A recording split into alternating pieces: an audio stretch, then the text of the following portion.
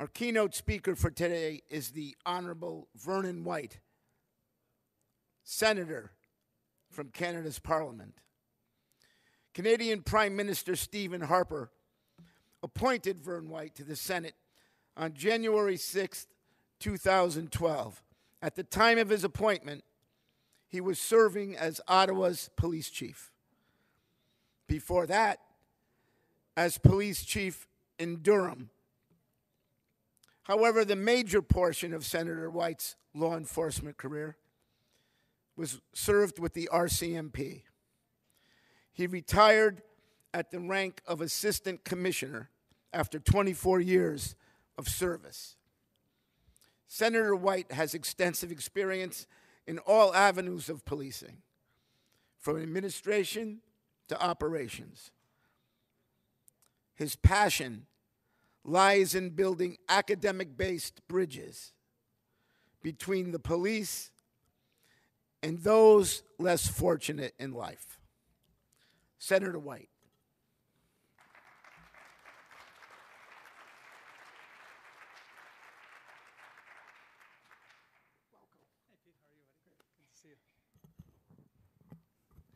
Watching Henry compete up here was a bit like watching the movie Twins with Arnold and Danny DeVito, actually. And I was wondering if those who are hockey fans, whether or not that's why I couldn't get in today after last week the Ottawa Senators kicked the crap out of the Montreal Canadiens. But apparently that wasn't the issue. I have worked in policing for the past 31 years, and it has given me a bit of a perspective on lawmakers and law enforcers that not everyone has. First and foremost, they have no idea what each other does and really don't understand what the expectations are of each. Lawmakers are focused on a few key things. What do their electorate want? Will they be reelected if they give them what they want? What can they do in the short time they're in power, typically 4 years? And how can they make a difference based on the platform that got them elected? Law enforcers, on the other hand, leadership in particular, are focused on a few other things. What are the issues in their jurisdiction, their communities, their cities? What can they do to impact on those issues and those problems, fight crime typically? And how do they influence legislators to give them the tools they need to do that? Now, you would think these two groups could focus on common goals and themes, and at times they do. At times they're successful.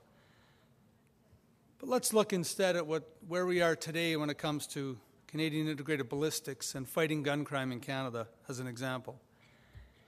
2004, there was an agreement in principle to move toward a shared database, or at least sharing information between Canada and America, the CYBIN and NIBIN systems. Formalized in 2006, and it was a very positive move. But let's look at where Canada is realistically when it comes to actually maintaining our own system. Because really, we're not running a truly collaborative network yet. Everyone has access in one way or another. So we can enter evidence, but do we really do that?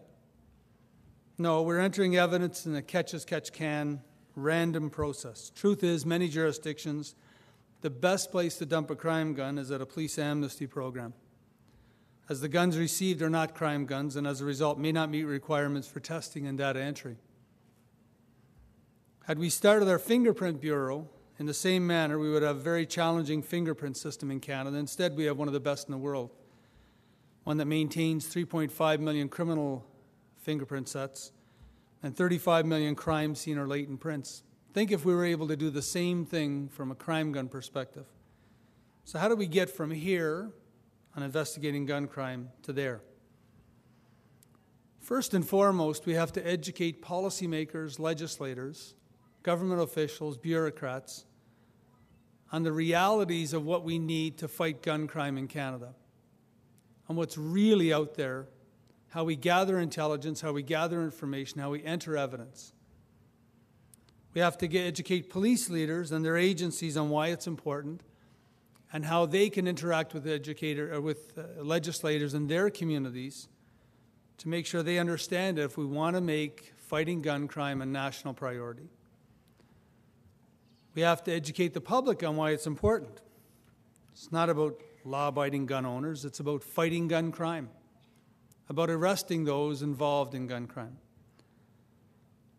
We have to assist governments in identifying the funding needed to ensure a CYBIN system, Canada's perspective, is relevant and appropriate for fighting gun crime in Canada today. What it takes to actually investigate a gun crime in the first place, where it will take us, and what impact we can have. We have to assist each jurisdiction, whether it's municipal, provincial, or federal, on collaborative policies and rules regarding the collection of relevant data for entry into this system.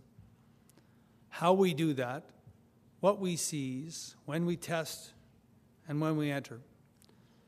And we have to ensure we have the ability to share data across jurisdictions, not just between our international partners, and in particular Canada, US.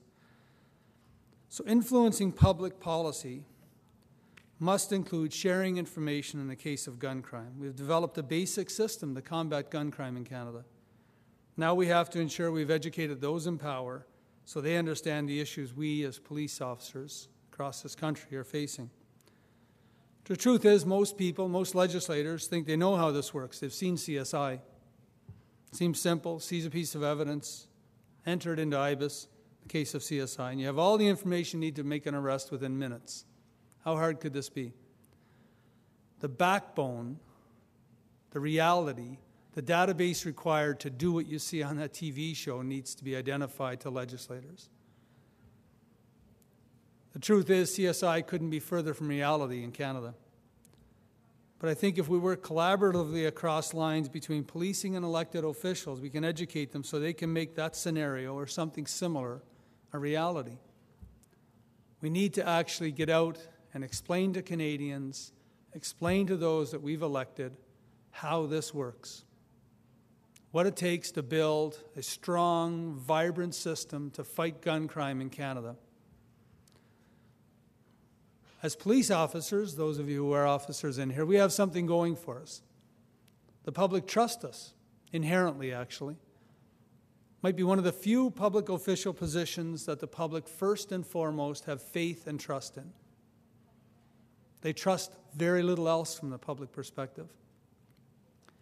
When the police say we had a homicide last night, 3 people are dead, and we're searching for 2 suspects, community members lock their doors for a reason, because they believe us. There are very few public institutions in our countries that have the support of the police that we have. But they only trust us as long as they understand us. And they only trust us as long as the systems we've identified that are necessary actually work. And right now in Canada, we have a system that isn't quite working yet. I speak to officials in Toronto and Calgary in particular who have taken some things into their own hands about a system that needs to work. The first complaint they have is about what's in the system already, not what they're putting against the system. We have to build a strong backbone, just as we did 30 years ago with our fingerprint backbone, to ensure when we seize evidence, we actually have the ability to solve crime, make arrests, and put people in jail. In Canada, you see, they buy into something called one of Pelian principles. The public believes they are part of the police, as the police, they believe they are part of the public. The reality for us in policing, and now in my case, in government, is that we know what the right thing is. We no longer have a choice but to do it. So in Canada, I believe we're actually on the cusp of doing the right thing. I think police services, police officials, senior police leaders understand for the first time the importance of a system that delivers across this country a data bank that allows us to access and run evidence against so that we can actually solve crime, remove guns from the streets, and arrest those involved. And more than any other time, as we're seeing violent crime go down, we are seeing more guns on our streets. I think it comes down to us educating those around us, and often they're people that I work with today, not those that I worked with before. Thank you very much for being here, and I appreciate it, and welcome to Canada for those who are outside the country. Thank you.